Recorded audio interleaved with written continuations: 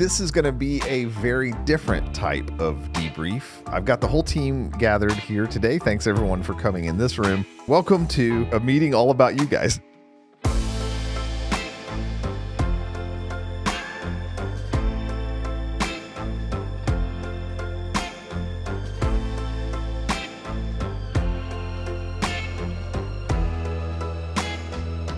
So I've got a first slide here that's just a simple introduction, and this is just saying basically like, hey, look, what I'm hoping to do in this is just talk about the importance of understanding the Myers-Briggs Personality Type Indicator in virtual production, you know, in our settings.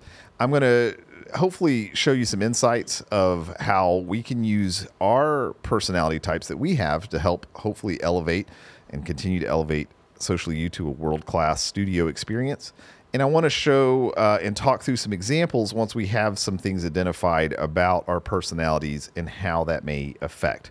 Now, before we go further, I got to give this disclaimer for all of you, which is just simply that this is a tool that shows a aspect of who you are as a person. So there's no way this is so robust that it fully encapsulates everything you are as a human. Duh. Okay. So look, this is ish, but it's a starting point, and I think it will help push some conversations through. Now, Tyler, we've looked at a number of personality type things over the years. And there's so many options. So just know, like, man, there's the Enneagram, and that has its own cult following. And then there's the DISC profile, and there's all these different tools. There's tons of them. This isn't better or worse, but what I have found for me personally is the Myers-Briggs is a tool that I can keep straight in my head. And as I'm working with somebody, I can kind of push into, oh, I think they're an E or an I, and kind of start to get some assumptions about the type of person they are. And so it's a helpful kind of little system for me to work through to somewhat quickly identify the type of personality I'm working with so that I can best interact with them. Okay, so just a quick, what in the world is Myers-Briggs? It's these 4 indicators. Each one of them are dichotomies, and it's going to plot you on the scale from an extreme extrovert to an extreme introvert. So you're either an E or an I in the Myers-Briggs world. And depending on your score, you may be just barely an E, or you may be the most E that there is. So these two are diametrically opposite of each other. And so sensing and intuition. So sensing is really firmly based in sensory, I've touched it, I felt it, I can experience it, versus intuition. I think, what I'm really feeling is that we're probably just gonna, if I think through the situation, I think they're gonna do this, right? So it's one is assumptionary based off of the understanding of the world through your senses, is the other way where it's like, no, I actually have to touch this and feel it and really understand it to know that this is true. And then the next is thinking and feeling. So one is, in its extreme form, thinking is all about the logic. The only thing that matters is the logic. I don't care if you're sad, you're wrong. 2 + 2 does not equal 5. Feeling is saying, hey, I see that you thought 2 + 2 = 5, but let's work through that and help you get to the right answer because it's wrong, and saying it in some way that makes the person not feel sad. So feeling indicating people are much more attuned to the emotional, spiritual side of the person, I guess. And the thinking person is the more pragmatic, connected to just the procedural, like, these are the facts, just the facts, ma'am. And then last is judging and perceiving. So judging in its extreme sees the whole world as black and white. It is either right or it's wrong. They're very focused on justice and things being very exactly set up and executed. And perceiving is more, the world is mostly gray instead of the world is mostly black and white from a judging perspective. Okay, so these are these 4 letters, and together you're either an E or an I, an S and an N, a T or an F, or a J or a P. So you're some combination of these 4. And so when you do that, it turns out to be the 16 personality types that I've got here on the screen. And so here are these different letters. You may or may not remember your letters. I'm going to put your names up here in just one second. So obviously we can't encapsulate all of those. So when we look at this as our team, we are these combination of different things here. So just to kind of quickly hit these, Andre, ENTP, inventive, enthusiastic, strategic, enterprising. Morgan, idealistic, organized, insightful, dependable, compassionate. Isaac, caring, enthusiastic, idealistic, organized, diplomatic response. Jay and Tyler, so this is interesting. You both have the same letters, which is interesting. We'll talk about that in a minute. Enthusiastic, creative, spontaneous, optimistic. Josh is friendly, outgoing, reliable, conscientious. Emma, action-oriented, logical, analytical, spontaneous. Cami is gentle, sensitive, nurturing, and helpful.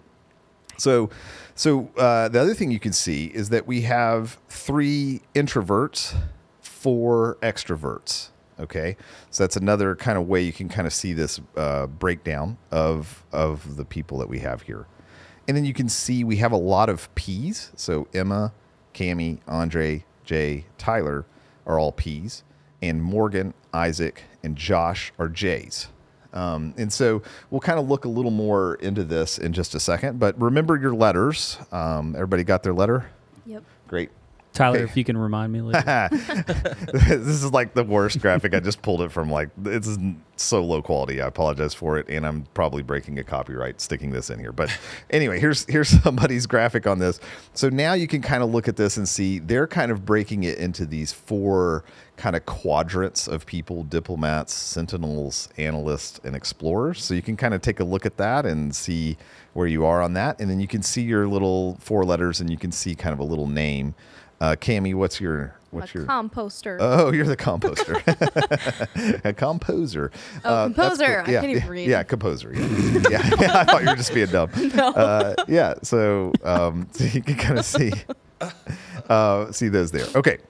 Man, I'm going to kind of skip this, but just know there's a whole other, like if you're watching this on video, you can take a screenshot of this. I just pulled this from a Wikipedia article about Myers-Briggs. Hey, listen, there's all kinds of controversy. Some people hate it. Some people love it.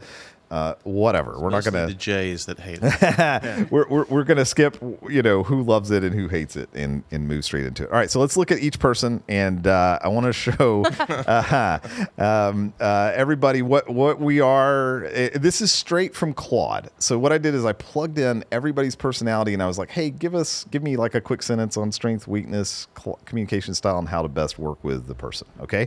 So I figured I'd go first. So I'm an ENTP. This is just straight from Claude, no editing. So innovative, strategic, adaptable, excels at brainstorming. Weaknesses: may struggle with follow through and can become bored with routine tasks. Communication style: enjoys lively debates and generating new ideas. How to work best with Andre: provide opportunities to create problem solving and be open to unconventional ideas. So Pretty spot on. I was going to say, as you hear that, do you think that's a good reflection of me? I guess. Yes. Yeah, 100%. I think it's weird seeing you with like what could be hair. I know. Yeah, it looks really bad. That threw me off. It's this really, I was in Colorado a few weeks ago, and it's like this super fuzzy hat. It's the only thing I have that even looks like I have hair, so I wanted to take that picture and bring it on there. So. That hits the nail on the head and describes you pretty well. The bored with routine tasks. I think you may have invented a word, or administrivia. Yeah, exactly.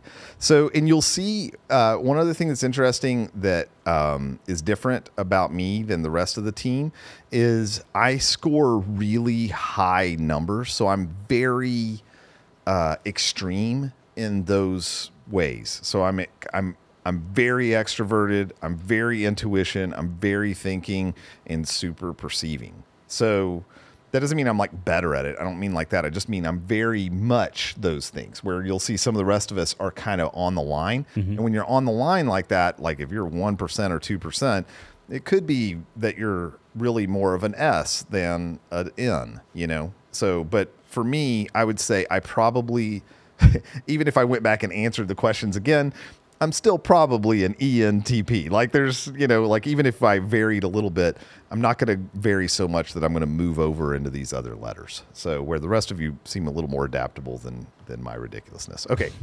So, let's do Josh next. I've got Josh ready. Oh, look at this picture I found of you. Nice. You're welcome, sir. Hey, it was on your Facebook, so I felt like it was fair game. And look at that. I mean, it is the man. public domain. Come on, that's on me. Looking good. So, hey, you're the strategist, an ENTJ strategist. Strengths: decisive, efficient, and skilled at long-term planning and goal setting. Weaknesses: may appear intimidating or inflexible at times. Communication style is direct, logical, and focused on results. How to best work with him: be prepared, provide data-driven insights, and respect his decision-making process. So, Josh, you're the newest guy to the team. Kind of react to that as you hear that. How does that feel for you? Yeah, so I'm pretty familiar with the Myers-Briggs profile. I've taken this before, and this is roughly what I score. Over my life, I've actually varied a little bit on the introvert-extrovert scale, but everything else is the same. I think it hits pretty well. Just first pass. Thanks, Claude. I was wondering about the T and F because you're that 1% T. I've got kind of your little graph there, so I didn't know. I thought you were about to say I've varied back and forth. I thought you were going to say T and F because of that. Yeah, that's fair. I don't know. I don't remember where I fell on the graph previously. Yeah. What does that mean, though? Talk about, Andre, in your experience of Myers-Briggs, what does it mean to be smack in the middle almost of thinking and feeling? Well, it just means like with Josh, it may be important to also look at an ENF. Whoops. You're a J. I got you as a P. You know what? The guy who made these... The correct ENTJ is correct, by the way. Yeah, that's just please hold. I'm going to hop off of the screen for a second. Let me fix that. Like thinkers are very into the thought, the ideas, and they're not really as concerned with the feelings that are associated with it. Where Josh may be able to perceive those feelings and take those into account, as well as be able to think about the overarching principles and ideas. Yeah. Yeah. Sorry about that. I got distracted by my bad graphic placement there. But yeah, so now we could go back to that slide. So in this scenario, he's going to have a just slight tendency to be less concerned with feelings and more focused on logic and reasoning. So still, though, if I was to persuade him, I'm not going to do it. I'm not going to go to Josh and be like, dude, here's the deal. Everybody feels sad, right? That's not going to be the way. I would have to appeal to, dude, if we do it this way, it's not going to function correctly because A plus B isn't equaling C, So like I could mention like, hey, they're going to feel sad, but the reason that's a problem is they're going to be depressed and they're not going to work and get the output that we want to have or something like that. So I've got to like relate it back to logic and reasoning versus just everyone doesn't feel a certain way, happy or sad or whatever. Yeah, and it says that simple emotions. It says that in How to Work Best with Josh. It says provide data-driven insights, which that wasn't like data-driven what you were saying. On the contrary there, but it is reasoning, and it feels like it would something that hard numbers could. Well, like on yours, you're an ENTP and a pretty high T. High T. So I have noticed in your interactions with groups or whatever, you're willing to say the thing that needs to be said, even though there's going to be hurt feelings. Yeah. Yeah. And it's cool, isn't it? Because where somebody that's on the high F side would be like, I can't really say that because it's going to hurt Jane's feelings or Bobby's going to be really crushed by this. Yeah. But that willingness to say, hey, this has got to change. I think that serves in a leadership role very well. I think, but where someone who's collaborative has to go, okay, I can sense both of these things happening at the same time. yeah, well, I think one thing that I was a little confused about when I first took it, I was like, I didn't understand letters, but being like, I'm not a T, but a T over an F is not saying that the person is inconsiderate about somebody's feelings. They just, the way they process and like, give back or feedback or like information is like very like to the nail. Like that's what it is. Like that's the information. Like how else could it be anything else? It's like it's flower. This is a flower, but like somebody who's an F is like, it's got colors and it's like pretty and it's like, it's different. But somebody who's in T is not going to be inconsiderate. They're like, yeah, it's pretty. Yeah. It's got colors. No sugarcoating. Yeah, there's no sugarcoating, but they're not inconsiderate. Sure. Right. Yeah. Yeah. Again, none of these are worse or better than the other. They're just variations on how we are as people. Except for these two guys who don't have much variation. They're both they're both ENFP. Is that in the hospital? It sure is. Hilarious. So this was interesting. I don't know that I've thought about this very much, of how Tyler and Jay would both be the same thing. So let's go through it. So you guys are the enthusiast. Your strengths are you're creative, adaptable, and skilled at generating ideas and engaging with others. Your weaknesses may struggle with time management and follow through. Your communication style is energetic, expressive, and focused on possibilities. And the best way to work with Jay and Tyler is provide variety, be open to new ideas, and offer support with organization and structure. Yes. Yeah? Agreed. Okay. Well, let's go in. Let's start with Tyler. That's Santa. What do you mean? That's not Tyler. That's not Tyler. That's not That's not Tyler. Tyler dressed up Hate as to break Santa it to for you our guys, Christmas party. It was truly magical. It was. It made me tear up. It was amazing. It was amazing. It was truly amazing. All right, so let's look at Tyler's scores. So you're 12% extrovert, 44% intuitive, 19% feeling, and 9% perceiving. So your highest thing is intuitive. And one thing I learned, Tyler, is you'll say so much in a conversation. This type of phrasing will come up. Man, I'm just feeling like we probably need to blah blah blah, and I'm using the word feel, so don't get that confused with feeling. Right. You're saying, I don't have necessarily concrete data to say this, but I think we need to work on this thing or this relationship between these two people, or Instinctive kind of. yeah, you have an instinct, and so you mention that a lot. Like you'll just be like, I don't know. I'm really feeling like blah. On mechanical things, I really feel like this is going to have to be curved. Yeah, yeah. And you'll draw it and you'll work it through, but at some point you're just like, no, here's the deal. I don't know. I just need to do it this way. I think it's going to work right. And I am a thinking person. I'm also intuition. So then my thinking stuff kind of jumps in at times, and I'll be like, well, hang on, but is it 4 things or 7 things? Whatever. So I'll try to start pushing logic into the intuition thing, and then I've had to learn how to when is it good for me to jump in and because sometimes it's right and it'll be like, oh yeah, we do need 7 instead of 2, whatever. And then other times it's like, why did I even say anything? Just leave him alone, and his intuition is correct on But this. I value that other perspective because the intuitive thing is not always right. I've had to learn that. It's like when somebody wants to do the analysis. It's good. It's a good thing to know. Yeah. The I and the E, I've taken this before when I was almost on the line, where and I've noticed this where I like to be around people, but I'm not like Bono where I have to be in front of the audience the whole time. It's like I can do that, but then there's times when I have to draw back from that because man, it's just too much. Yeah, it's interesting.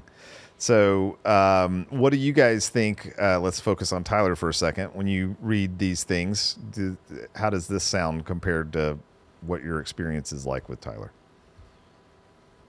I would say, and this is going to sound like a dig, but it's not, I promise. May struggle with time management because I'm the same. Tyler is not the most proficient at getting something done, but you're damn sure gonna get the best out of what he's trying to do. Does that make sense? Yeah. So sometimes it's like, hey, I think it should take me 3 days. And it's like a week and a half later, and you're like, well, it's done now. That wasn't 3 days, but now it's perfectly done. It's perfect. Or it's like, take the painting, for example. We've been repainting our studio, and that's been really, It's a different annoying. debrief. There's a lot of Doesn't- variation. There's a lot of help. things that happen. But it's true because like a lot of the times I'll go in there and like either to offer help or something, and Tyler's just like staring, and I'm like, I don't even know how to offer help. And then it's like then 30 minutes later he basically explains to me everything he was staring and thinking about, and then he goes and he gets it done. So Yeah. It's either like you go in there and you're like, I think that looks good.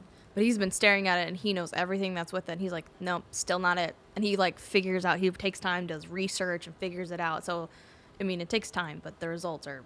That's where the support with structure and what's the other thing? Was it say structure and organization. So I value that highly, where someone will say, look, we have to have this in 2 hours. Then I can totally adapt and go, oh, yeah. But then if I've got time, I'm like, well, what if I tried it this way? You know, so that's organization and structure. I think, Andre, that's one thing that you have always brought up, valued being, you will say, I'll think, oh, I should do this first and this first. And then you go, well, actually, the best thing to do would be this, this, and this. And I'm like, oh, of course, that makes total sense. And that's sequence. Very helpful. Dude, another one on you is communication style. You are, so it says energetic, expressive, and focused on possibilities. That focused on possibilities one hits home big time for you, because a lot of the times you're like, guys, imagine if the water cup could fill itself and the coffee flies across the room into your hand. That's a great idea. You're like, oh yeah, that would be super cool. We have been having a lot of like internal conversations about like different things lately, and definitely Tyler's always coming through with the sort of like, yeah, but like how the dope would idea it be? should be that they can sit down and we go, so you want to be on the moon? Boop, they're on the moon. You know, like how do we figure that? You know, it's easy to say. Right. Well, but I think it's important to like have that spirit somewhere of pushing us to go, okay, well, hey, we have to think about the possibilities, because if we're not thinking just possibilities, it's only ever going to be the 6 things we already do, and it's never going to be, well, it turns out we could have made the coffee cup fly across the room if we had thought about it. It turns out somebody made the jetpack, you know, whatever. Yeah, Tyler's frequently says, you know, it'd be cool. Yeah. Guys, I think it would be awesome. It'd be awesome if, you know, if it would just do blah, blah, blah. So, all right, well, let's move to Jay. Oh my gosh, I'm nervous. Just the picture changes, though, right? Sweet. Just the picture changes and the scores change. So, so there's Tyler's scores. Here's Jay's scores. So kind of switching between those. So you can see. Pretty close. They're pretty close. You're higher on the extrovert side, surprising. Jay. I think that resonates with all of us. Oh, yeah. Whoops. And then higher on the intuition side.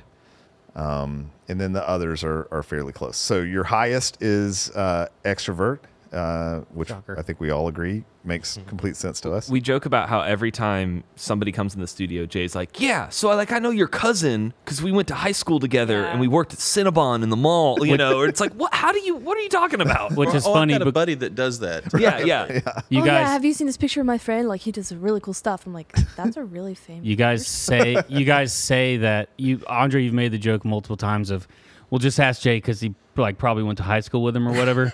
Well, turns out I went to high school with Josh's girlfriend. That's hilarious. Quite literally. Of course you did. That is 100% true. We literally graduated together. So you weren't here when we made that discovery. I was like, hilarious. gosh, he literally says that all the time. So Jay, so now let's focus on you a little bit. So on your strengths, do you feel like these strengths capture part of who you are, and react to this? Strengths, weaknesses, all of it, communication style, how to best work with you. Yeah. I think so. It's funny because a skill at generating ideas and engaging with others, I think the engaging with others is huge. I love to collaborate. It's one of my favorite things to do. And so working here, that just comes like extremely naturally because everybody's always thinking about different ideas. So I kind of fall back on the generating the ideas, but I love engaging with you guys. My weaknesses are spot on, 100%, because I'm a fly. I can get distracted really easy, and I like to do 10 things at once and move in between them. Let's see. It's interesting though, Jay, because you've accomplished a lot of things, like the documentary thing that you've made, and then the other like things that you've been involved in. I kind of am amazed a lot of times that a lot of the things that you've actually done.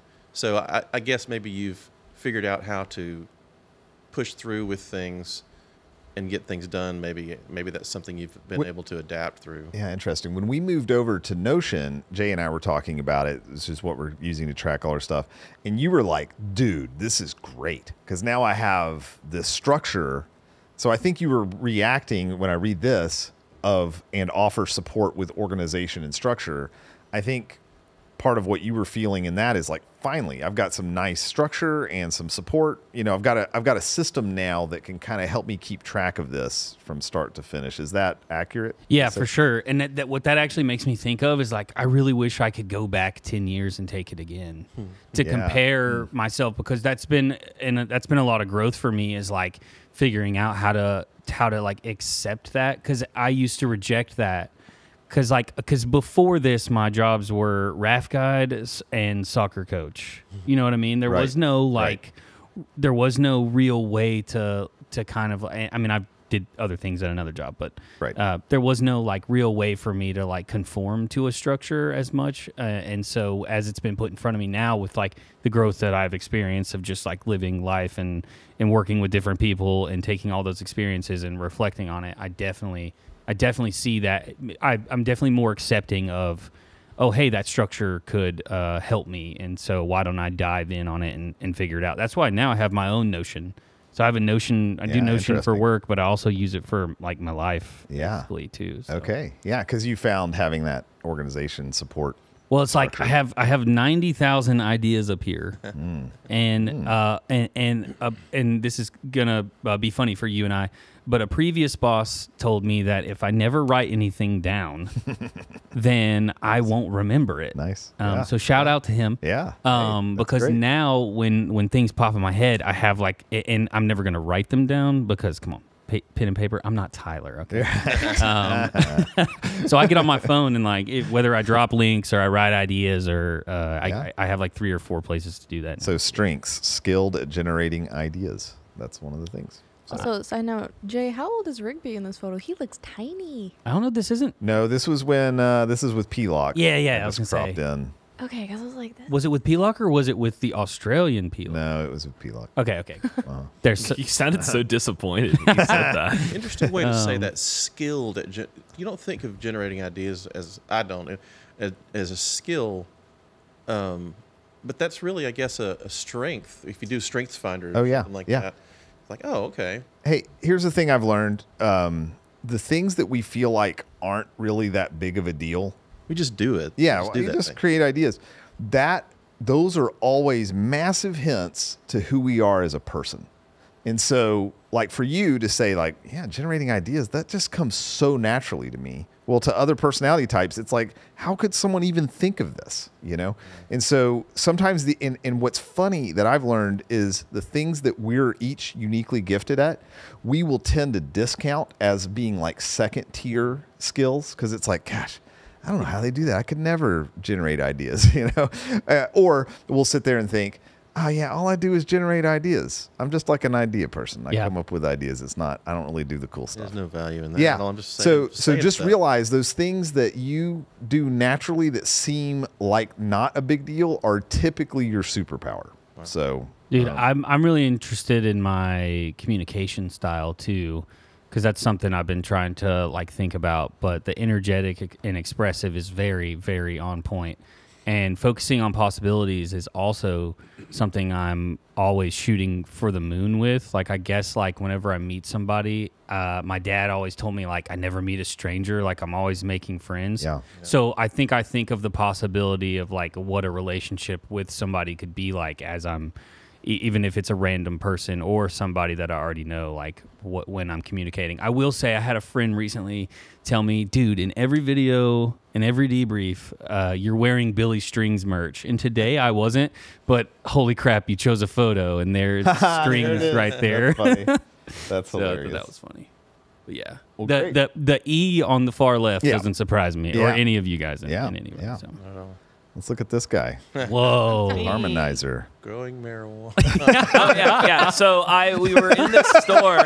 Concealed carry. We were in the store, and I'm like, I just found the most hilarious collection of books, like all right next to each other, with retirement, Social Security, growing marijuana, and concealed carry guns. Man. Like, So what how's a that going weird. for you? How's that going? Yeah, I've been learning a lot. All right, so great. Isaac's the harmonizer. His strengths include that he's empathetic, diplomatic, and skilled at bringing out the best in others. His weaknesses may avoid conflict and take on too much responsibility.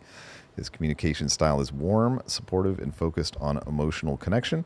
And how to work best with Isaac: acknowledge his efforts, provide clear expectations, and be open to his ideas for fostering team harmony.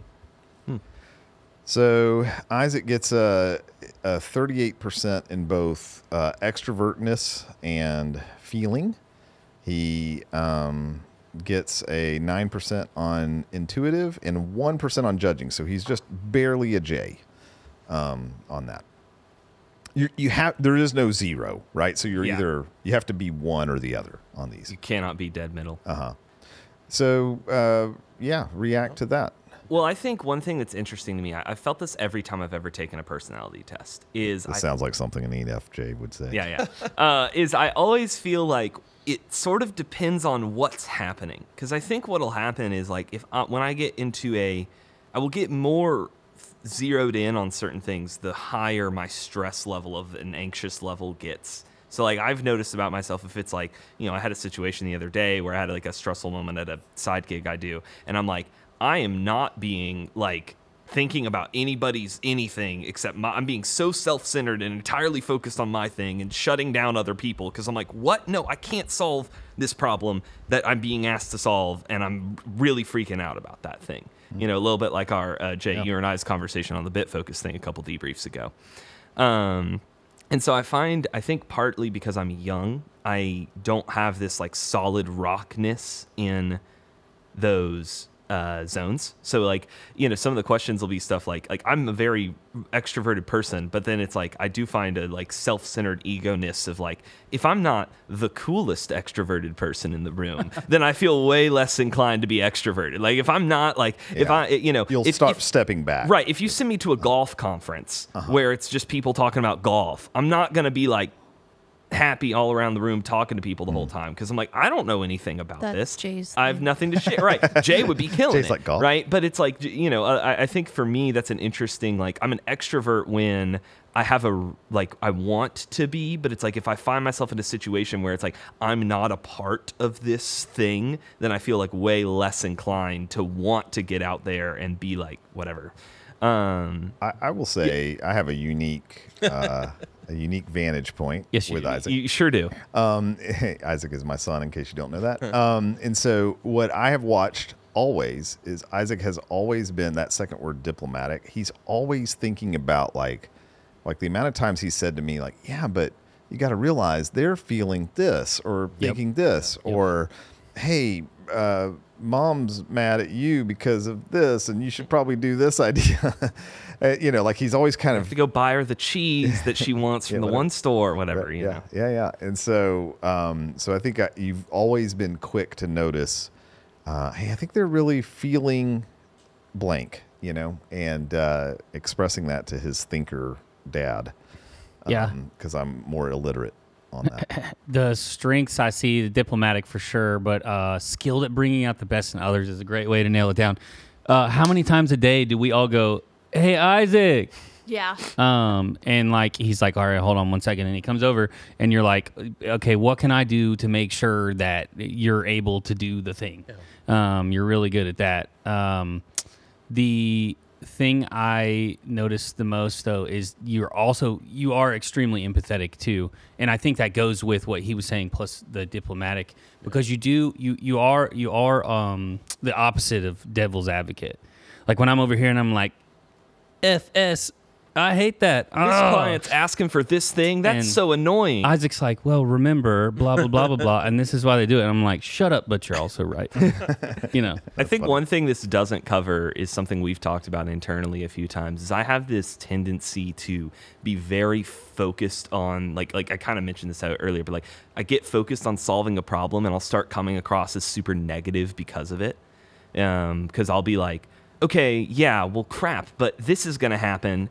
How are we? Oh no, that's a bad problem. It's like, yeah, but everything else was cool. I'm like, I know, I'm so excited about it, is what I'm thinking. I'm like, but I want to make it from 90% to 100. And it's like, we just got to solve the 10%. But it's like, I haven't vocalized that I'm happy about the 90% that already got done. Right. So it's like, when we're talking about paint, it's easy for me to look at it. And I'm trying to, be conscious of this and look at it and go, oh my gosh, it all looks amazing, except that corner. We just got to repaint it and it'll be perfect. Right. But that could easily come out as, yeah, we got to repaint the corner. I think, it doesn't look perfect, but I've skipped the part where I think it looks amazing everywhere else. You do in your communication style, warm, supportive, and focus on emotional connection. I do think even when you are saying something is wrong, you are following that up with immediately saying, and I'm not trying to say this, but so you're always trying to explain so that you can, you don't want to seem not supportive because you totally are. I think that's the difference between you and Andre, is that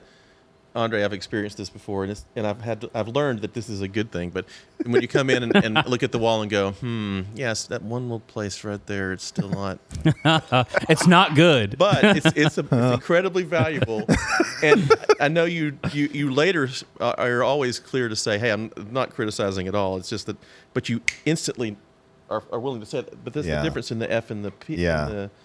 What is it? F and the T part. And it's interesting too, because I think you're not all that far off from Jay and I on the ENFJ scale, so just a little tip to the other side, and you would have been in the ENFP category. Yeah, it's been a little bit. What is the J and the P thing? Because it's been a bit since we looked at it. What are we talking about again? And perceiving. So judging is more like, well, this is definitely right and this is definitely wrong, and perceiving is more like, well, I mean, there's a lot of gray here.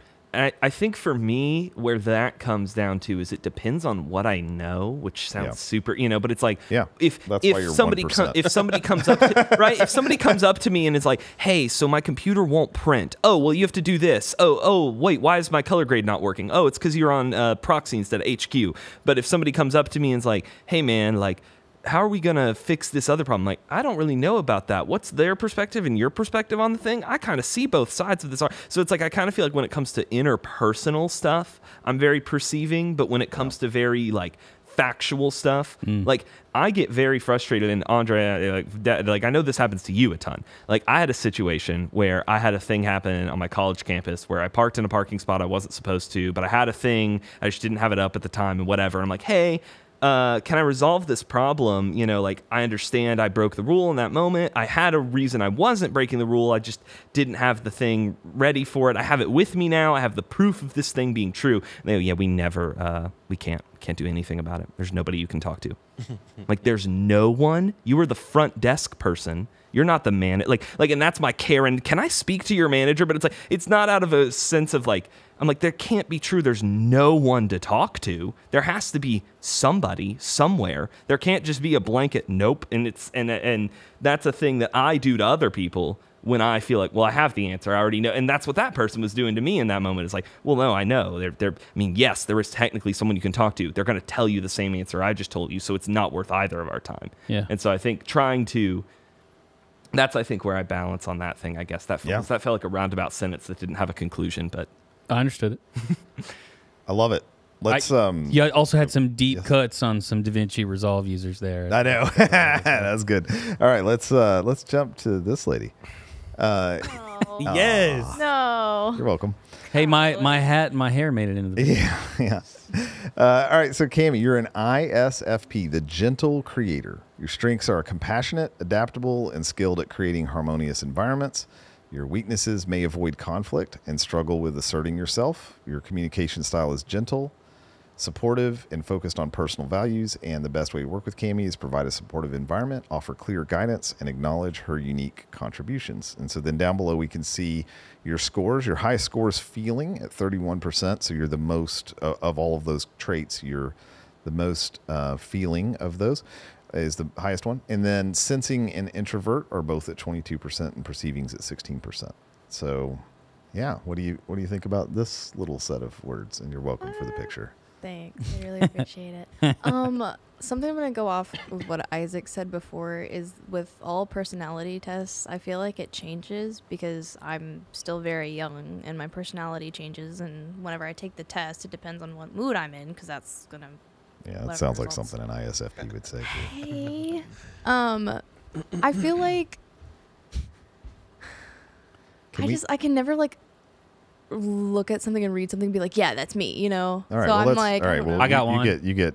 Wait, then let's all react to it. Then, yeah, Jay, react to this. I got one. The one that stands out the most to me on your strengths is your adaptability. Because, when you first started working here, how many times were you like, what am I doing today? And we're like, oh, okay, we have to, figure that out.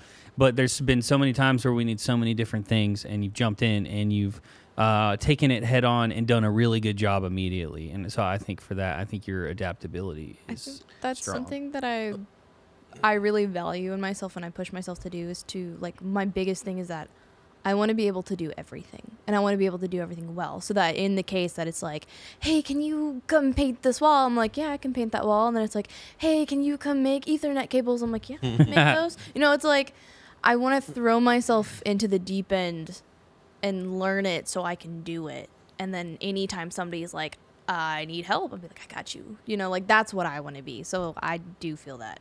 On the how to best work with Cammie, I've noticed, Cammie, when there have been times when you're like, I don't know what I'm supposed to be working on, and that really stresses you out. Mm-hmm. Yeah. Where in times when I'm not sure what to work on, I've got 1,000 different things that I could lay. Like, well, if I don't know what I'm going to work on, I'm going to work on that thing, because I've got 12 different projects already going. You know, so and I would hear, you know, when I hear somebody being really frustrated about not having clear guidance, sometimes it's like, well, just pick a thing and work on it, you know. But I think maybe that's harder for other people to. And I've struggled with that too, because I want to make sure I'm doing something that's meaningful. But I'll pick something, you know. And I'm not saying, Cammie, that's not a criticism. I'm just saying it's like, I've noticed how stressing that is to not feel know. that. Right. I mean, Cammie said multiple times, like, I don't understand how everybody knows what to do right now. Yeah. You know, and so what I've heard you say out of that is, hey, I need clear guidance. I need very direct, clear understanding of what I need to do. And then I'm going to go kill it.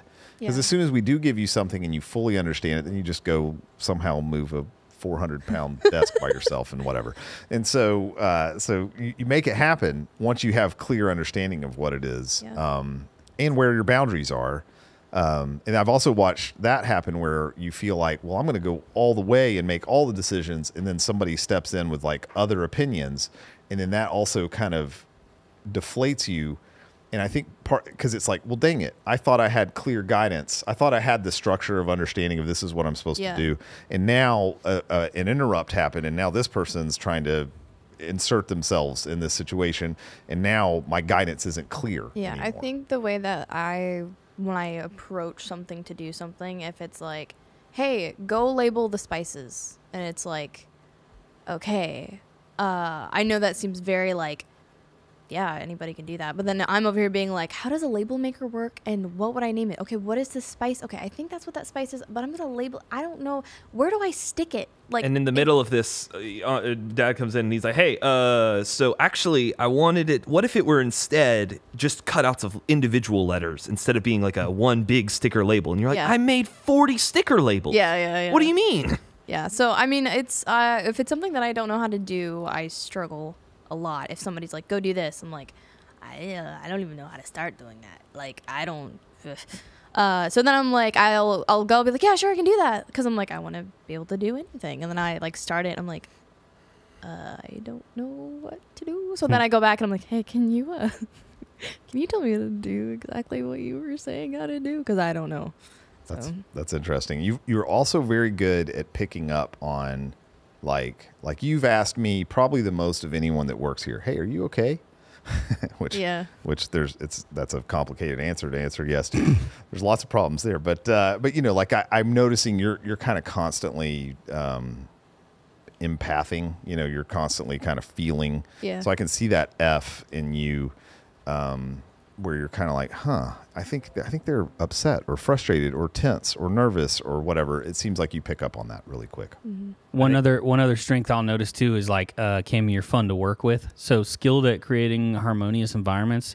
Like one example I'll use is we were all in the mayor's office shooting a plate, and Cammie came up with us as a dream team, and she named us Jamazic. Jamazic. And I think working with people who aren't fun can be difficult. Yeah. So you do bring a joyfulness to like hanging out and working on stuff. So you definitely are skilled at like taking what could be like, this is work, and turning it into like, I'm having fun at work. Yeah, because if it's something that I'm like, oh great, another day at work, I don't want to be here, what am I going to do, I don't know. And it's like, well, I don't want to have that mentality, because then I'm going to have that mentality about every day. So it's like, how can I make this day good and fun and like goofy and like... How can you make this day get better? Oh, no. And better. Well, and even this picture that I took of you, I was going through my Apple photos and finding one, and this is in a series of photos we were taking with Ann Byler. And in one picture, you stick your tongue out like no one else is doing anything, and then the rest of them you're totally just smiling normal. But I was like, that's kind of that's an indicator of like, hey, there's just little splash of personality. Off and fun. Of what I just said about like I don't want to be here, I was having a really tough day that day for some reason. I don't know what it was. I just remember being like, today sucks. I'm just not having, it's not here. Like, I'm not here. And then when everybody was like, oh, let's just take a group photo. And I'm like, I don't want to be in this group photo. I feel like I look like trash. And I feel like trash. And I don't want to be here. I'm going to leave. The day is done. And then I'm like, you know what? No. I mean, it's a photo. Let's have fun with it. And so I'm over here like, the entire time. And then all of a sudden, somebody's like, oh, let's do a goofy one. And nobody really did. And then I'm over here like, sure. Like, I'll do that. Like, let's do it. I think kind of related to that, this is also, I noticed that you definitely do, like, you will absorb the vibe of everyone else too. So it's like, if it starts going, like, if somebody's frustrated and you are related to their task, you will feel the same level of frustration as them. Is kind of like, and a lot of that I think is out of you kind of supporting that person, being like, you're right, that sucks, right? But I think sometimes it ends up becoming this thing of like, it spirals down into kind of a like, oh man, that's now a machine that's feeding itself every once in a while. And it's not like, that's not me saying how dare you, right? Like it's a thing that has happened. It's not like it goes with his F. Yeah. See, that's what I did. We talked about it earlier. What he's saying is you're totally what I'm saying is I hate you, Kenny. I mean, I get it. I mean, but you're so empath, I think would be a great word to use there. So you take on the emotions of whatever the people around you are exhibiting. Yeah, and heighten them. It's a very big thing. It's like, there's an example, I can't remember where I heard this from, but it was like, be like a thermostat and not a thermometer. And that's being like, hey, let's brighten the room. And like, if the mood is down, you want to bring it up, I'm stealing that. That's a good one. That's a good one. And then it's like, I'm usually the thermometer though, because then it's like I walk in and like, yeah, I can be a thermostat sometimes. I try to be like in a work environment. I try to like bring everything up or like, but I'm usually like a thermometer, and it's like new personality test. I feel the vibes. I'm like, something's bad in here, and I'm gonna be quiet. Like, so now I'm gonna say in the future, hey, you being a thermometer right now? Yeah. Everybody's just gonna be like, what? Yeah. Something. As I'm looking at this now that I'm realizing is that my weaknesses may avoid conflict and struggle with asserting myself. That's a big thing here for me, and that's a big thing everywhere. Like, if it's somewhere that I'm comfortable and like I know I can assert myself because I know what I'm doing, then it's like, yeah, I'll like assert myself. But if it's like here where it's like, you guys are having a conversation about something that I have no idea what it is, and I'm just gonna be like, just be quiet, I don't know, just tell me what to do. But the may avoid conflict part is very prominent, and I know that for a fact. I hate conflict. I hate conflict so much because it gives me anxiety. It makes me want to cry. Like, I can't with conflict. I'm like, whew. But something that I'm trying to learn is that somebody told me, it's like, if there's a conversation you don't want to have, it's most likely the conversation you need to have. And that's a big thing for me that I'm trying to work on. But awesome. Avoid conflict as a yes. Here's this guy. Dude, this is the one I've been waiting on. Morgan is an INFJ, the visionary empath. His strengths are creative, insightful, and deeply attuned to the needs of others.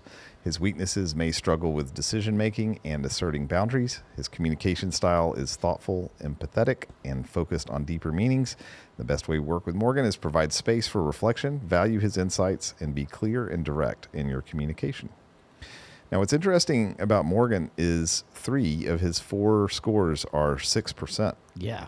And then judging is high.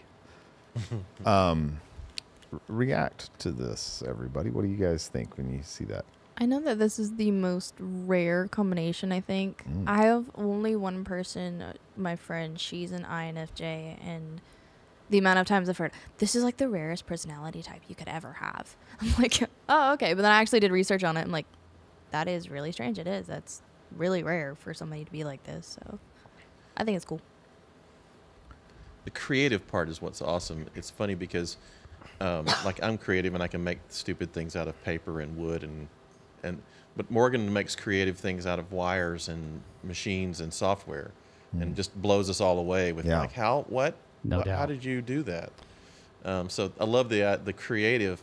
He's still a creative, but with a whole different set of tools and materials. Yep, deeply attuned to the needs of others too. If I say, or if like all of us come together and we're like, man, if we only had the one page where like everything was there, it's like the next day Morgan's like, oh yeah, by the way, I created the Social U dashboard. I literally have it right here, and it has everything you need on it. Yeah. And so it's like he hears things that we could need to be a little bit less complicated for us to figure things out, and he tries to make it easy for us, which is awesome. I feel like with the weaknesses, the decision making, maybe I'm wrong, but I don't really see that in him, because I feel like if he's given creative direction, he always just makes it happen and figures out a way to make it happen. So I guess that's like one thing I kind of disagree with Morgan, is his weakness is I don't feel like he's bad at making decisions. This may be a good time to talk about how you can adapt to your weaknesses, and you create adaptive strategies for dealing with your weaknesses. Because, Morgan, when we were in the meeting the other day, and you were talking about boundaries versus, I can't remember exactly what boundaries it was. versus saying no. Yeah. So obviously, this is something that you've thought about a lot. About how to set boundaries. So when we all look at our weaknesses and go, okay, I'm going to have to create some kind of strategy to deal with this. Yeah. So it sounds like maybe you've done that, Morgan.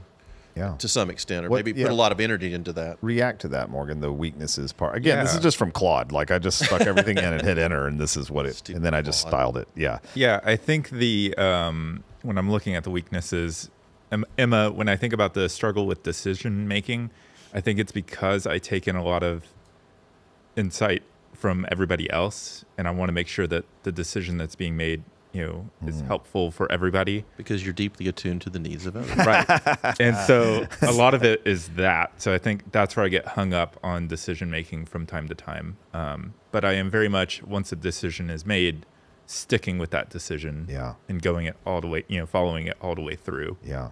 I would say on that.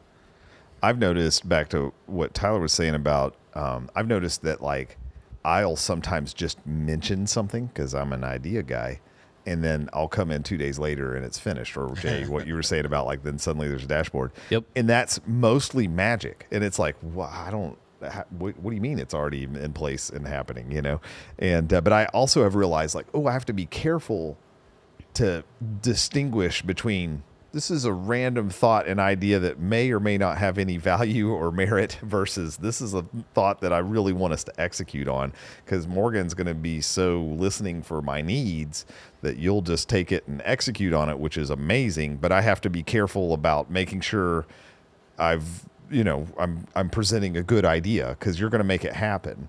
Yeah. And I think a lot of that is like, okay, I'm going to make that happen. And then when it's not the direction we were going, then I can get really frustrated. Yeah. Well, I executed the thing and I did it. And right. Figured out all these problems, but it wasn't the right thing. And so I feel like it was a waste, even though I learned a lot through the process. Sure.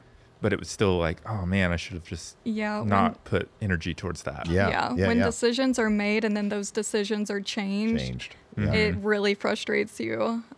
Which makes sense, but I think another thing that'll happen too is, Dad, you have a lot of things in your brain. And the other day we're about to do a big live event with breakout sessions. And I was like, hey, we tried looking into this one way to do it, and that way's not going to work. What I didn't say to you in that moment, because this has just happened, it's one of those situations, we were on a phone call about something else. So it wasn't like a meeting that was like about this thing. But I ended up mentioning that we tried this thing and it didn't work. And you started brainstorming a solution to it. You were like, oh, well, what we could do is run this, this, this, and this. And then, like, what you didn't know is that Morgan had made a solution to it in the past, and you just hadn't remembered that solution existed. Right. But, like, Morgan and I are like, I guess we'll start putting this thing together. But Morgan's like, but we have, like, an idea. And I'm like, you know what? Now that you're saying this, he may just not remember that we had that idea forever ago. So I mentioned it to you, and you're like, oh, yeah, that's a, like, way better idea. Let's do that. That's so much easier. I also enjoy having a lot of clarity and direction on tasks and like ideas, and that doesn't always happen here, and so that can be a challenge to work through. But I'm usually working ahead, just like recently talking with like the Unreal artists for the event that we have coming up, just getting ahead of that so that I can have resources to kind of manage that. I'm also highly susceptible, if that's the word. I don't know how to say that word. Susceptible. But, yeah, to like burnout, to experiencing that, because I apply because your brain's running everything to it, effort. You know? Yeah. And I want it to be good. I want it to work, and I want it to be great. Yeah. Yep. So. And your communication style, focused on deeper meanings, is definitely hits, because you're the first, and some people may look at this as something that's annoying or negative, but you're the first person to push back on something, and like where everybody may fall into like a certain line and like just do it. You're the first person to say like why, or can I rebuke what you just said, or whatever. And I think that's like absolutely necessary to have at least one person like that in your team, so that you can dive deeper and actually figure out and not just be surface level. So. Yeah, I feel like Morgan is not scared of conflict. If he disagrees with something, he's going to say it. And like Jay was saying, I feel like that's important to have someone on the team who can kind of step up and rebuttal whatever someone's saying, to kind of think differently and look at a situation differently. And then also wear a top hat with that is. What I would say here is the visionary empath. It's this combination of being seeing how all of this plays together. You're able to see the future and all the parts involved in that. And the empath part of that is you're able to think through the feeling. You're able to express feelings attached to it, instead of just the practical parts of it. You can express the feeling side. So it's Counselor Troy on Oh, that's so good. So it's super valuable. All right, so we've got real quick. One thing that I've noticed in the past, or that I think about, is like I often say I'm dealing with the present and you deal with the future. Yeah, and so like. But I can also see the future with you, and I'm alongside on the vision path. Right. But oftentimes you're way ahead in the future. Sure.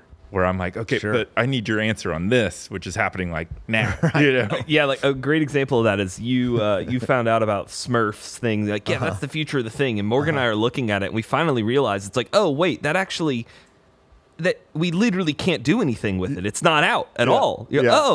So you didn't, that wasn't go look out and do a Isaac told me that, and he's like, dude, this is just, I'm like, I know, it just came out like last week. I'm just telling you about like the next thing that's going to be happening down the road. Right. And I'm like, promising as a technology. I thought you were telling us we needed to do that. Right. Like, it's not an actionable. Right. That was right. Here, and trust me, about 7 months from now, it's going to be super cool. I have a little something I'd like to say in between here. I think this is something that maybe everybody should do for their team to see how everybody fits together. Subscribe to our channel. Drop a comment what Myers-Briggs type you are below. I am married to an amazing person and somebody I would deeply consider my best friend. And I had her do this because she was really interested. So she did it, and her and I are actual complete opposites. Like from a percentage standpoint and letter. Wow. Everything, we are completely opposite. So, and we like everything, we have an amazing marriage and everything goes awesome. I mean, everybody has their riffs or whatever. But so I think like I'm using that as an example of a relationship, obviously between her and I, but that could also go to an entire team of people to see how everybody interconnects and works together. So I just wanted to put that. I just texted her while we were doing this, and I was like, hey, what were yours? And I looked at it and I was like, oh, got it. We are the exact opposite. So we had a small little bump there, but I'd like to show this one right here. Here we go. That's the video I was trying to make happen. Oh my man! Oh, that was so good. I'm gonna just play it one more time. Oh man! Yeah. Something about us and jumping on tables. We love to do that. That's how I picked Emma's. But that photo does not do Emma justice. It does not, and I'm sorry. No. You're very beautiful, and I'm sorry that. But I couldn't resist having Jay. I'm pretty happy jump with it. on the table. It's just like that's so hilarious. All right, Emma, the problem solver. So strengths: practical, adaptable, and skilled at finding efficient solutions to challenges. Weaknesses: may struggle with expressing emotions and may appear detached at times. Communication style: direct, concise, and focused on facts and logic. How to work best with Emma: provide clear expectations, respect her need for autonomy, and value her practical insights. So you'll notice here you've got thinking and sensing at a 3%, and introvert at 6%, and perceiving is your highest at 16%. So yeah, how do you react to such a thing as this, Emma? I feel like my weaknesses are pretty spot on. I feel like I can come across very like the picture. Exactly. I think I can come across sometimes like unemotional and just like maybe intimidating, which I never want to come across, but I think just naturally I can come across that way. And then I feel like my communication style, I can be maybe too direct at times where it doesn't come across in a way that I would want it to. And like focused on like the facts and logic. But I feel like communication style, I think as time goes on, I've become more direct, which has its strengths and weaknesses. But I feel like... Especially with Emma, like with Isaac and I, sometimes we'll get in the weeds with like the Unreal meetup or whatever it was. And you're like, guys, it's not that complicated. It doesn't matter. Doesn't matter. Yeah, I feel like sometimes things get a little too complicated and then we go into the weeds or we start talking about something that's not even pertaining to what we're supposed to be talking about. And I kind of usually will step in and be like, okay, let's go back to what we were talking about in the beginning, because now we've veered off into a completely different direction. It's gotten to a point where I can literally predict that you're about to do that. What I was going to say is your strengths, your practical strengths, combined with your communication style of being direct, concise, and focused on facts and logic. Yeah, a lot of the times I hear you say, okay, well, let's like reel it in and like actually talk about the thing that's actually important right now. Because here, especially in one meeting, like you guys are saying, we can just, one light bulb goes off in a distant part of the brain and we just expand on that for 30 minutes and Emma's like, all right, actually this is what we need to be talking about right now. Well, I wish we had a picture of the candy setup that Emma has evolved and created over the time that she's been dealing with it, because we have this huge amazing display of snacks that in these jars. It looks like Willy Wonka's candy shop or something that Emma has created, and everything has labels, and it just is always full and colorful and beautiful. And every time clients come in, they just love it, and they're like, "Oh my goodness!" They feel like they're in, Candyland or something. But that has evolved. But what it is an efficient solution to that that problem of, well, how do we provide fun, exciting snacks to clients, and to us too. But it's a really great solution. So there's been several other things that you've done that with, Emma, where you find a very workable solution to a problem that's very practical and adaptable. I mean, you can change it as needed, but I like that systematizing ability, I guess, is what I'm thinking of. Yeah, it's great. Clear expectations. Early on, Emma started, and you were just, it was me, Tyler, and you, and it was like you expressed a lot early on of like, I'm not really sure what I should be doing today. Super unclear, right? And so I was not serving you well, but we were just overloaded with just trying to keep everything running. But you're like, where are my clear expectations? And then on filming days, you're like, love filming days, super obvious, exactly the steps I'm supposed to do, because you've got clear expectations of what that is. And you have tons of autonomy inside those expectations. So it's kind of like, Emma's just going to do whatever she needs to do. I know that she'll do the right thing for us. And so I've definitely felt both of those things of like, for sure. So it's great. Problem solver. Yeah. The problem solver. I love collaboration, and I love like sitting with someone and doing something, but I'm also completely okay sitting and doing my own thing. And just like, I'm totally at peace with that too. Yeah. Funny. That's great. So, all right. So, hey, if you're interested in doing this, we took it on a different site, but I found this one was a little better. It's just called 16personalities.com. It's not like the test is better, but it's just a little prettier and has less scammy ads. Instead, it does it just pitches you to pay money, but you can still get your 4 letters and put it in. And so this has gone long, so I'm just going to say this and not demo this, but you can just go full screen on me, I guess. But what I want you to know is here's what I did. I went to Claude, which is one of the AIs, or ChatGPT. In this case, I just happened to use Claude. I put Tyler, and then I put ENFP. Is that right? ENFP, J, ENFP, and their scores. Okay, so I put everybody's name, their letters, and the percents, for each of them.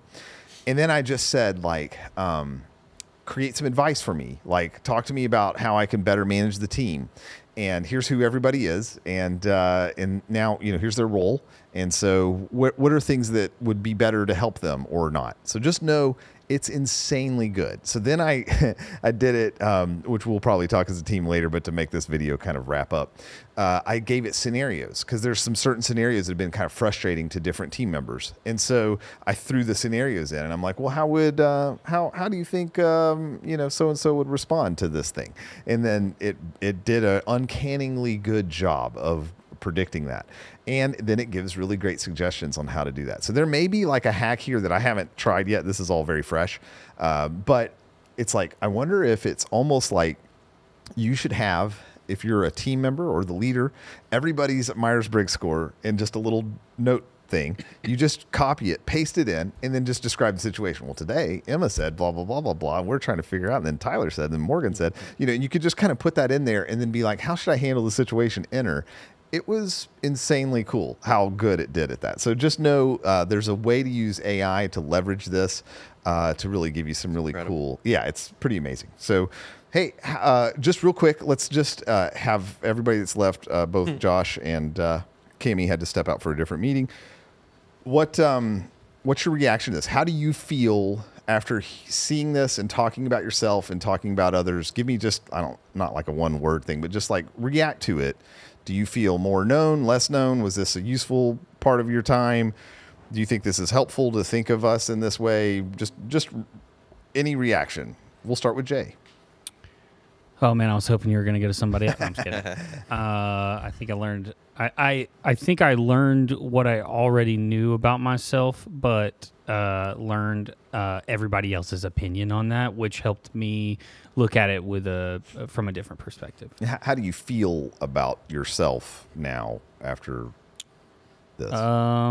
I feel like I have the proper skill set to do what I feel my intentions are in working with the studio. Yeah. But I also feel like I should dive a little deeper and try and figure out because there are things that have happened like with like me being angry about things and like seeing growth is really important for me. So I've seen a lot of growth in my life with being able to forgive and like accept, with like the old Jay would just like not do that. So I feel like this is just helping me really wrap all of that growth up into like one, like kind of one way to look at it all. Yeah.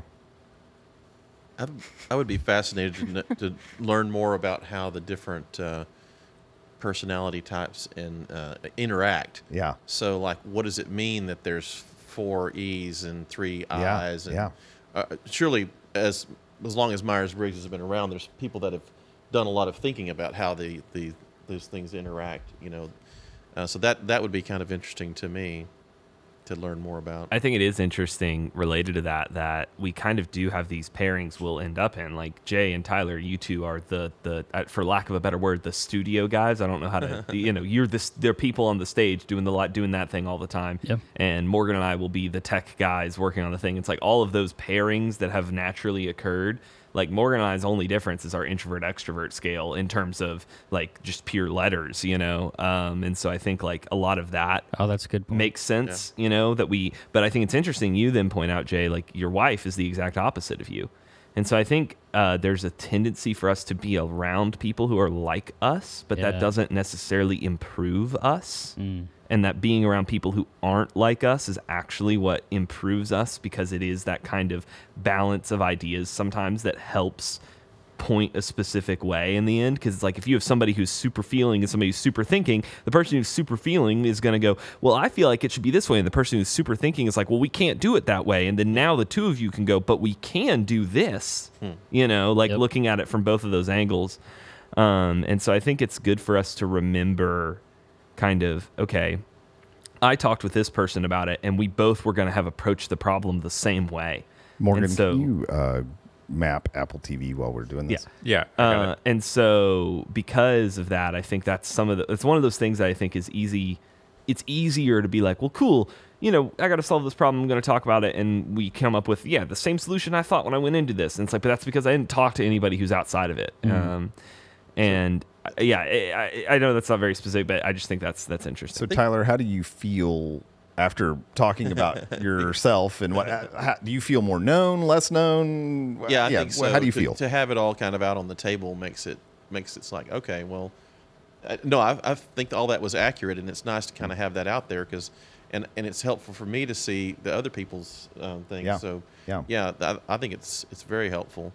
I'd love to hear someone talk about people that have been experienced, like you've been thinking about Myers-Briggs for a lot longer even than I have. Yeah. But as we get older and we learn to adapt, I'm a high E. Right. He's not. Right. I need to be a little less E in this situation. Yeah. Or a little more J. Right. The long-term, Myers-Briggs, That's interesting. Is that something you feel like you need to hear about? I think that would be a good book for somebody to write. No, that's true, like because I literally said, like, I wish I could go back 10 years and make myself take it to look at the difference. So that's really interesting for me because I did do something like this in college, and mine has stayed the same. Yeah. Yep. So I thought that was really That interesting. is interesting. So Morgan, react to this. How did you? Yeah, I think it really helped me understand how to communicate with everybody. I did some more research on your personality type, Andre, and it was more like you're going to be very like, you're going to debate the things, right? Right. Well, I don't know if that's true. And that's been a frustration point at times. But now I know, okay, well, that's always going to be like... It's a part of the process. Yeah. It's part of the process. Yeah. Because kind of we've talked about how it's like, because it can feel a little bit like, well, I'm not stupid. I know what I'm doing. Like, you're telling me that, why do we have to do it this way? It's like, no, it's because I want you to, like, I'm asking, is that the only way to do it? That's not me saying, it can't, you're stupid. This is the wrong way to do it. It's me, it's the question. Yeah. Right.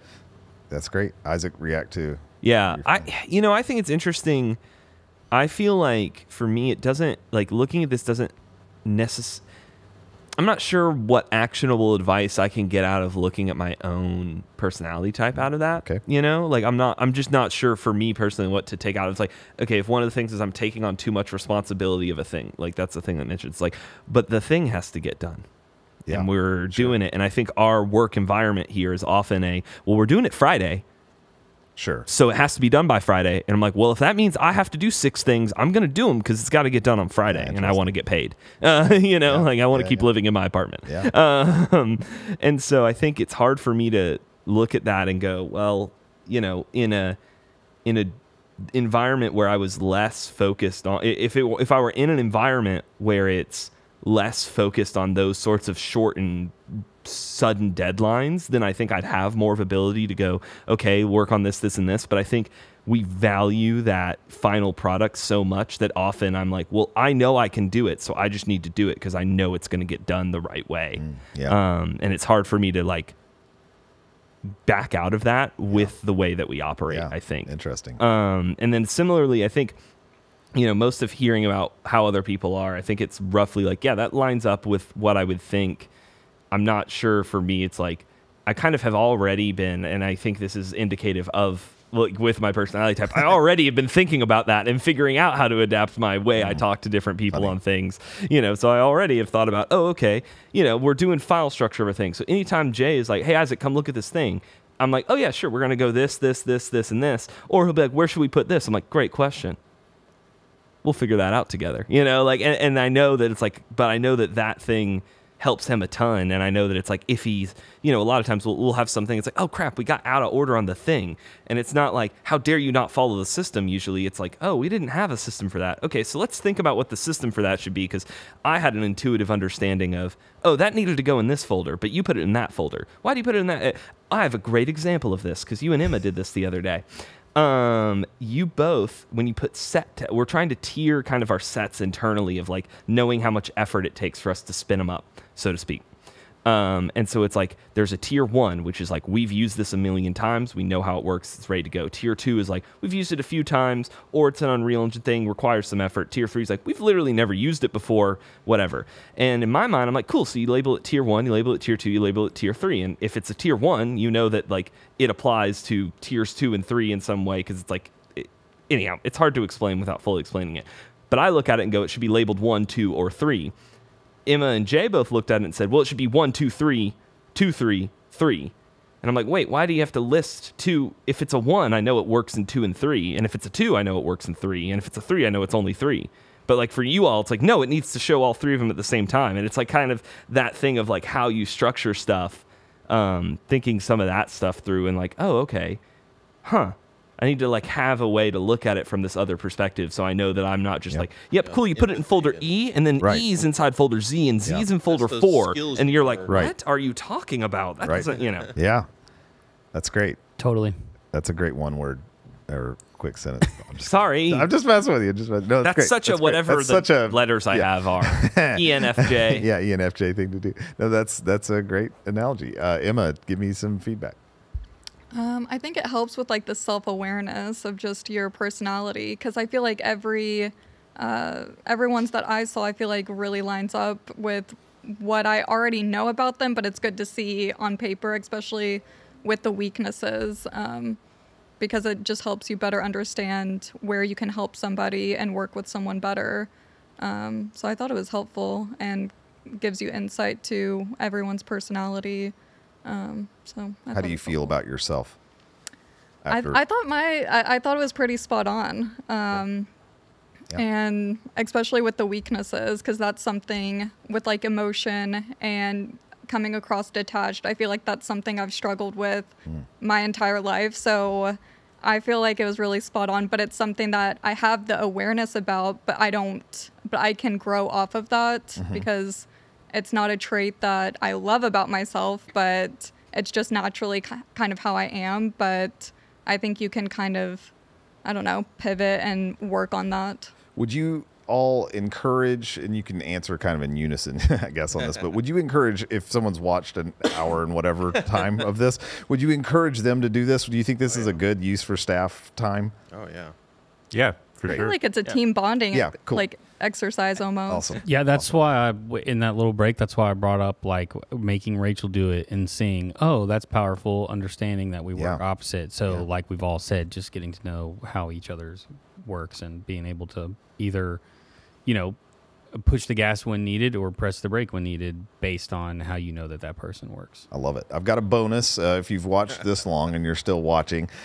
Here's my prompt. So I just put in this is in Claude, everybody's name and their thing. And then I just said, create an analysis of the team dynamics and strengths and weaknesses of the team. I think this is what you were talking about, Tyler. Focus on what could create conflict and how they would solve it. So here's this like output. And so I'm not going to read everything, but just to kind of hit a couple of key things. Diverse personality types consist of different types, which can lead to very blah, blah, blah. Intuitive thinking. Most team members have a preference for intuitive thinking, which can help generate creative ideas and solutions. Balance of thinking and feeling has a mix of thinking and feeling types, which may help with both logical and emotional aspects. Weaknesses, potential conflict between the judging and perceiving types. Josh, Isaac, and Morgan have a preference for judging, while the rest of the team leans towards perceiving. This difference in approach may lead to conflicts regarding decision-making, planning, and structure. Communication gaps between introverts and extroverts. Cammie, Morgan, and Emma may struggle with having their voices heard with the more extroverted people. Differences in information processing. Team members with a sensing preference, Emma and Cami, may focus on concrete details, while those with an intuitive preference may focus on the bigger picture. This can lead to misunderstanding and disagreement. Conflict. Josh, Isaac, Morgan may prefer structured plans and quick decisions, with the perceiving types may prefer flexibility and keeping their options open. Solution. Encourage open communication and compromise. Judging types can help set deadlines and provide structure, while perceiving types can ensure flexibility and adaptability. So this is super funny because we have a thing coming up, live event, and it's all around, we can't get all the information we need from the client. And so Morgan is feeling like, oh man, I've got to get this thing ready. And so you know these timelines and the things that you need to get done. And so you're trying to get the structure and the system in place to do it. And then I'm over here trying to say like, well, I think we need to make some systems around adaptability. So it's just kind of an interesting, like, so I'm like, well, since we don't know, let's build systems around how to be more adaptable. So it's just interesting. So, you can see more. I'm not going to keep reading it, but, so I can now focus on the types of jobs needed and talk about the strengths and weaknesses of different types of jobs and whatever. Anyway, you get the idea. So, use AI, put your letters in, create information about what your company is. And I think you're going to find some really fascinating, and tell it to like create some scenarios for it, or tell it to create some scenarios. I have that as well, but we're out of time. We've gone a long time. So, hey, thanks for watching these. I hope this is super helpful for you. This has very little to do with video production, and it has everything to do with video production all at the same time. And so we're talking about growing a team. Your team may not be full-time. They may be contractors, or, you just bring them in one at a time, but still having them go through this process. It only takes about 10 minutes or less to go through the test. It's very easy. And so something like that is just super valuable for you to know how to communicate better. So we're going to work on ways to keep this front and center for us for a little bit, so we really start getting a little more familiar of how we can best love and care for each other. We're trying to be excellent. We're trying to love people. We're trying to adapt and innovate. Or maybe it's be adaptable. We're working on that third one a little bit right now. And those are kind of the three things that we're focusing on. I hope this has been helpful. Wow. Tell us your feedback. I'd love to hear what you think about this type of debrief. Thanks for watching.